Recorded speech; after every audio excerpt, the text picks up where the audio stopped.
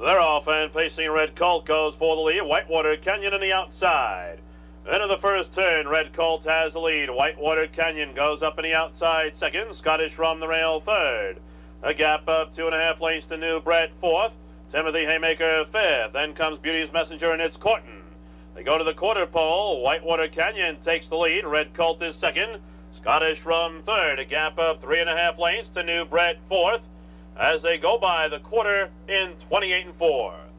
They race into the paddock turn the first time. Red Colt regains the lead. Whitewater Canyon is second. Scottish Rum third. Two back to new Bret fourth. Timothy Haymaker fifth. Beauty's Messenger is sixth, and the trailer is Its Courton. They leave the 3/8 heading to the half-mile pole. Red Colt on top of length. Whitewater Canyon is second. New Bret on the outside third.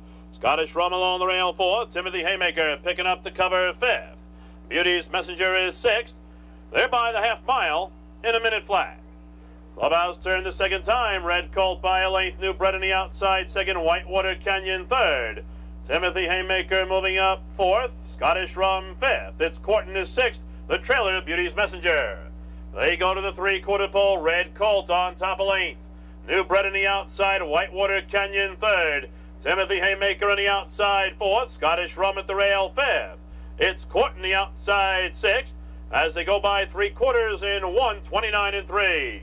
Paddock turn the final time. Red Colt holds on to a length lead. Whitewater Canyon along the rail. New Bret on the outside third. Timothy Haymaker fourth. Scottish Rum fifth. They've got an eighth of a mile to pace now. They turn for home. Red Colt with the lead. Whitewater Canyon on the outside. Through the lane, Red Colt with the lead. Whitewater Canyon closing on the outside. Red Colt in front.